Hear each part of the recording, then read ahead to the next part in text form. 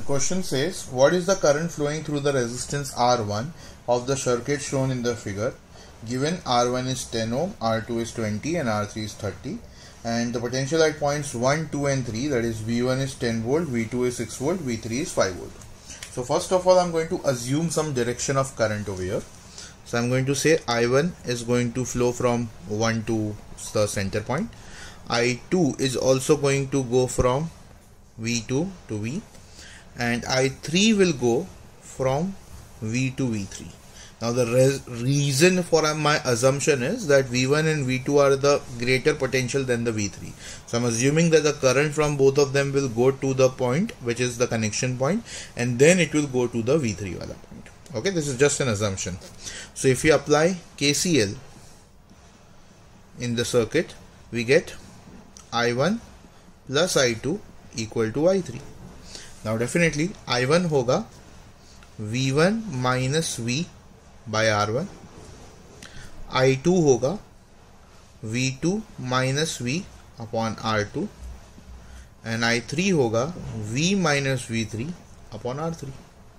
अगर हम सब्स्टिट्यूट करें तो 10 minus V by 10 plus 6 minus V by 20 is equal to V minus 5 by 30.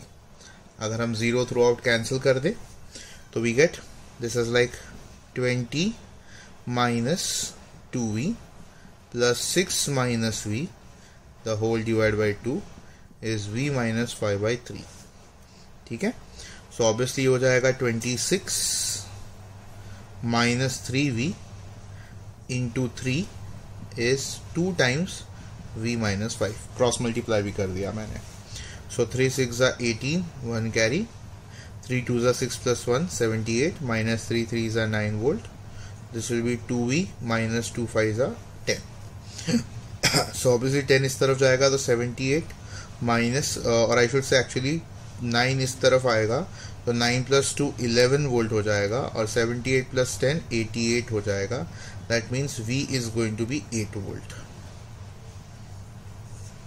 Okay, now once we got the value of V, now I think it's very easy to get the value of I1, which is nothing but V1 minus V by R1. So that is like 10 minus 8 upon 10. So 2 minus 2 by 10 is going to be 0.2 ampere. Yes, so current flowing through the R1 is going to be 0.2 ampere और ये होगा हमारा final answer.